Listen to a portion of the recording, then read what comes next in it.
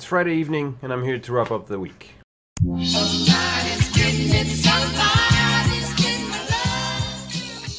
Welcome back to another episode of Sit and Talk. I guess that's the first one. This morning was a rainy morning and I never made it outside. Actually, surprisingly enough, we had snow coming down. Just all of a sudden there was stuff falling from the sky. And so as a result I kind of ended up just taking my daughter downstairs and never making past the gate of my house. So instead I decided to make a quick little wrap-up video for the week here at the office. It's messy, as you can see behind me. There's stuff. There's some unused computer screens right there. This is my mining rig. Check out the rig. That's the graphics card, SSD memory, and all the other stuff I seriously don't remember any specs for. It's very simple, it's very easy to make, relatively easy, even for somebody who has never worked with computers. All you need to do is follow some decent instructions online and make sure that you've got your stuff in order, and it's done. A few months ago, actually last year, somewhere late last year, I started getting into the cryptocurrency market and I started really losing a lot of money, and as a result I decided to spend even more money and build an amateur rig, which I did. It's not really profitable that much, it was more of an experiment.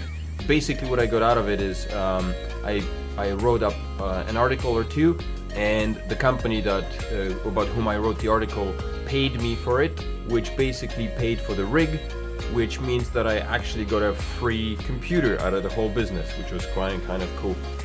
And it provided me with the experience of building a very simple mining rig, and also allowed me to spend a lot of time using Ubuntu, which was fantastic, but oh my god, what a headache. Mainly because I am not a computer guy. I don't know much about computers beyond the regular usage, and I'm not a programmer. In order to work with Ubuntu, you do need to be a programmer. If you want to do any more advanced stuff, you must have at least some kind of understanding of programming, which I don't.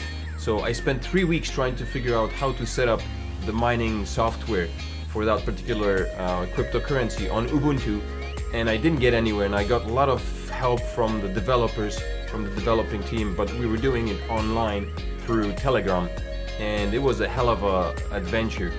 Every single day, every evening I spent hours and hours.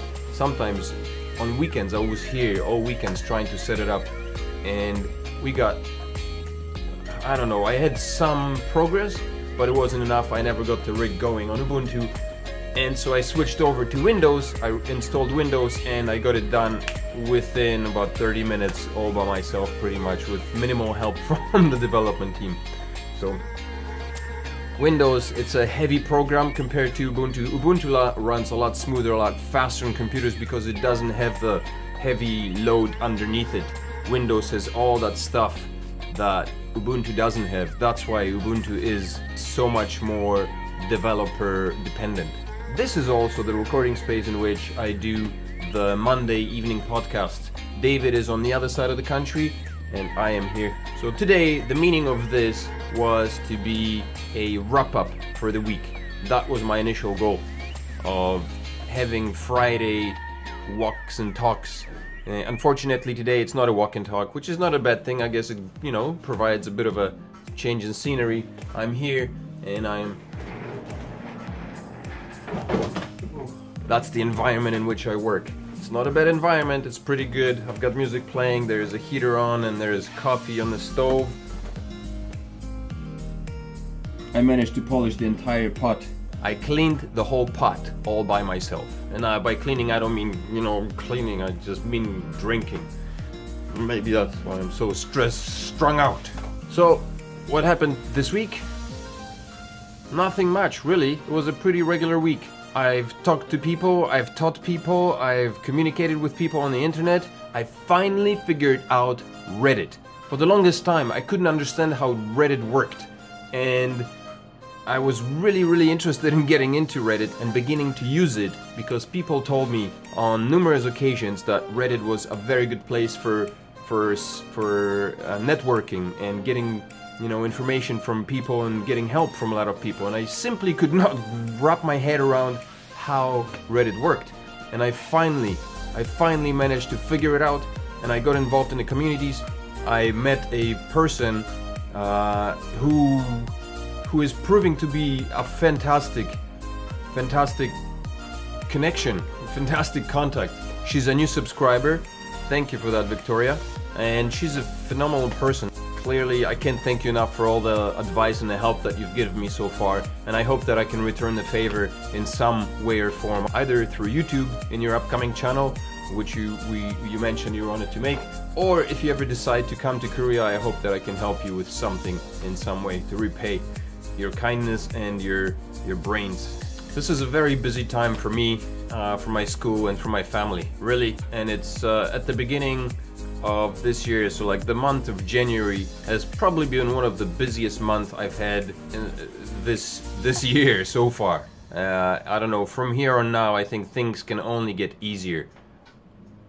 Or maybe I just have no imagination.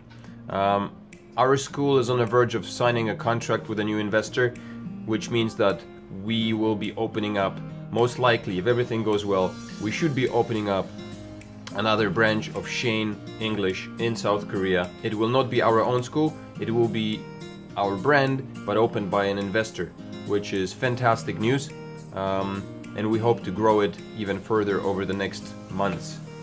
The second piece of news is that we're moving house. We are in the process of basically destroying the cleanliness of our apartment. We're supposed to move in less than a month. We're moving on February 28th.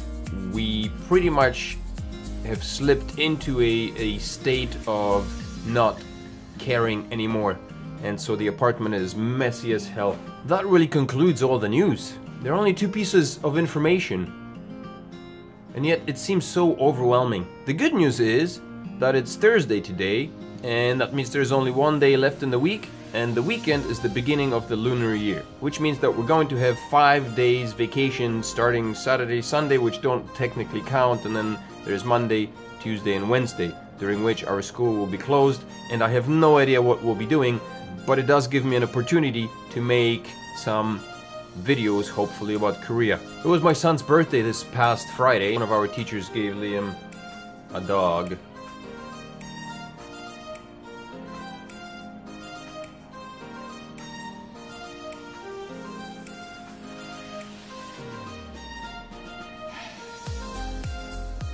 So that's it for today.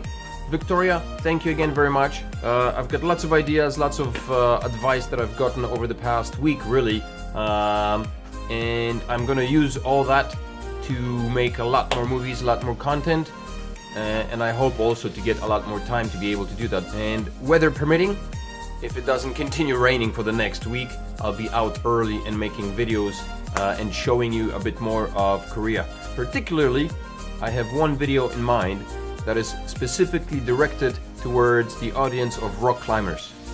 My first years after coming to Korea were spent rock climbing. I used to rock climb before leaving Canada, while living in Japan, and then when arriving in South Korea. Rock climbing was just my life, my second life here.